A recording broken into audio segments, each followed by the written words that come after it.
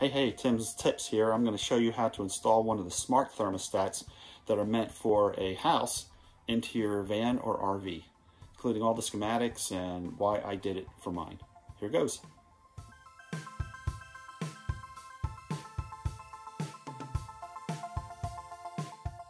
So why did I want to play with fire here? Literally, playing with a propane furnace and a very critical systems in the rig, and because I can, and I wanted to save some money. So here, I'm an HVAC technician, so I've worked with heaters and air conditioners in the past. I was also a pretty good analog engineer and relay logic, and I knew that this was achievable through just some simple relays.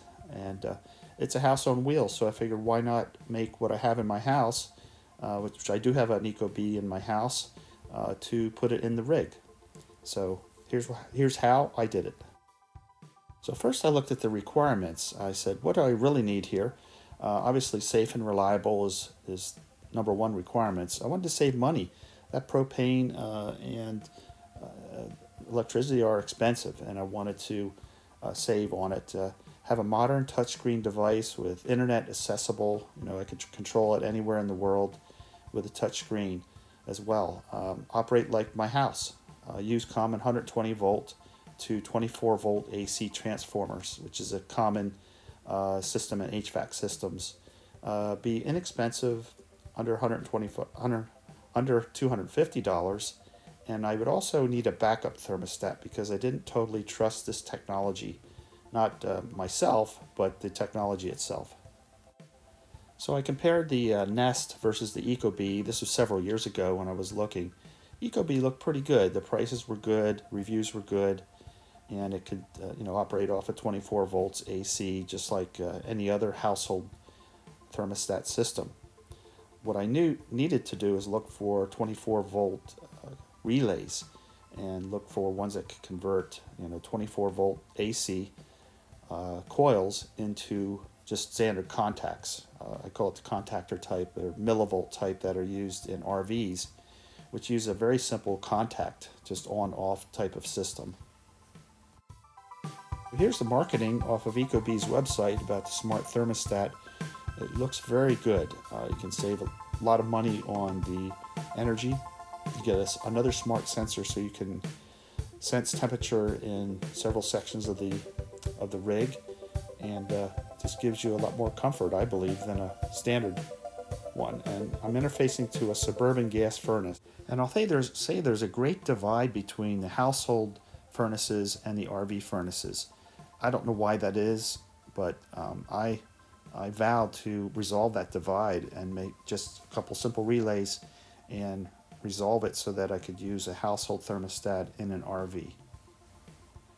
So to resolve this divide, I used two simple relays. That's all it was, and some wiring. These are HVAC relays, 24 volt AC to just simple contacts. So here's the Suburban dual speed furnace that I installed into my rig, and it's dual speed millivolt type. That just uses a plain contactor, as I will show you here,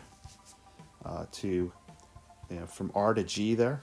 If you put a contactor between R and G, you get slow speed, and R to W, you get the fast speed.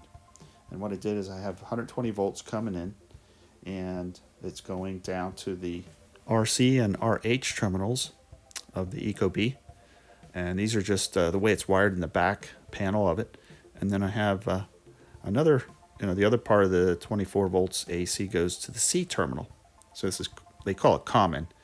And so then once I got that hooked up, I also hooked it up to the one part of the relays. So a common part of the coil of the relays.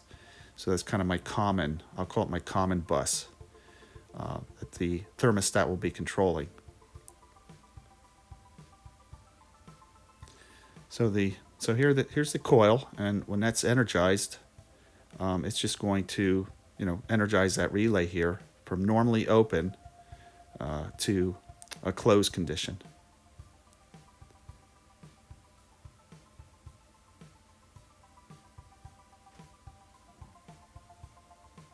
When the relay closes, it'll energize between the R and the W1. The colors there are actually they're colors, red, green, white, but between the R and the W1, so that's slow speed. If the Ecobee calls for high speed, it'll energize between R, as shown here, and the W2 terminal here. That will put the heater in high speed. Now the temperature at which the high speed is engaged is programmable on the Ecobee. For example, low speed might be 2 degrees difference and high speed might be 5-degree difference. So you end up saving propane that way. So here's a picture of the relays on the breadboard that I made, and soldered them on the back with wires, solid wires, and then put it in a box. Alexa, set temperature to 75 degrees. The heat's set to 75.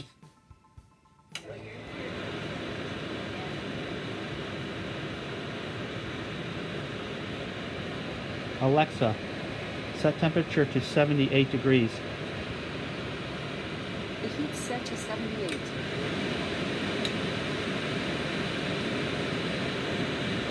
Well, I hope you enjoyed this video, and hope you join me in innovating around the RV space. There's a lot of old technology in there, and I like to make it more safe and energy efficient and more reliable. So thanks for listening, and please subscribe.